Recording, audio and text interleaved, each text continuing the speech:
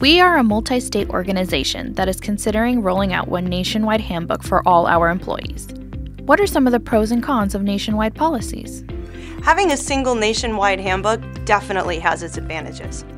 It can be easier for HR, payroll, and managers to understand and administer nationwide policies, such as one paid sick leave policy, one vacation policy, or one medical leave policy.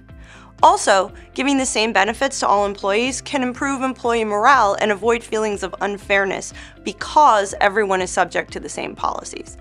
It can also be a recruiting tool in states where legally mandated employee benefits and protections are sparse because, to be compliant nationwide, policies must often be more generous than what most states or localities require. Which brings us to the cons. To comply with varied and numerous state and local requirements, uniform nationwide policies, like time-off policies, must often be way more generous and way more financially costly than what many employers would prefer. For example, an employer with a nationwide uniform vacation policy would be required to pay out accrued vacation upon separation in all instances when only 18% of states actually require such a payout. Nationwide policies can also be unwieldy and confusing to employees when they contain multiple exceptions to comply with federal, state, and local laws. Take no recording policies as an example.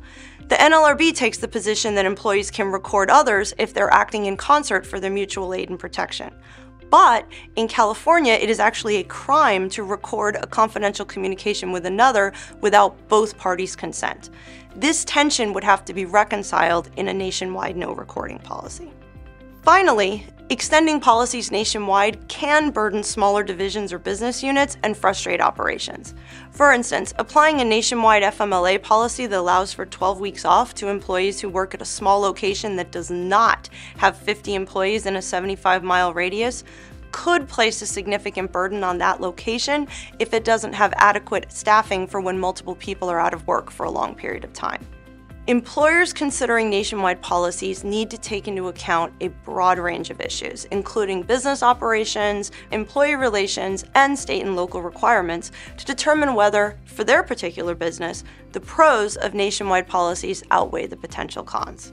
For more information on drafting and deploying nationwide or jurisdiction-specific handbook policies, please reach out to your Littler attorney or visit us at littler.com.